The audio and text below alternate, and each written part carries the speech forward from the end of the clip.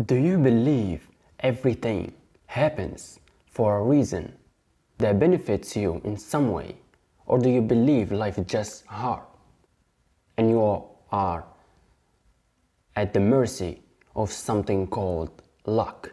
What if every painful experience in your life was actually sent to benefit you, to make you wiser, to make you stronger, to make you a better person?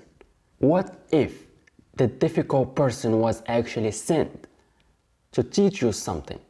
Compassion, patience, how and how not to treat people.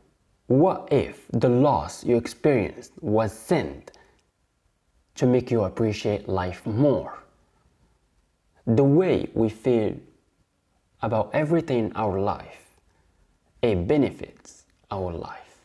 It seems these days, less and less people appreciate the moment. It seems these days a lot of people don't take responsibility of their life.